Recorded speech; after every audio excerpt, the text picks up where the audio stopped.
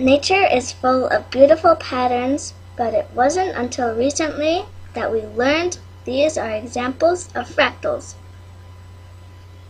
Fractal patterns are found in animals, rivers, clouds, mountains, and even in bacteria. Let's take a closer look at a fern. When it grows, it repeats the pattern on each new branch it makes. Plants and trees do this because it knows that it's the best way for it to grow.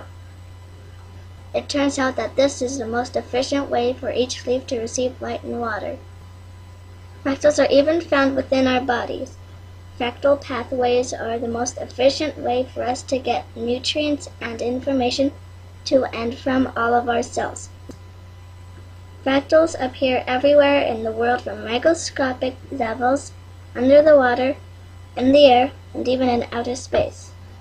It's no surprise why fractal geometry is called the geometry of nature.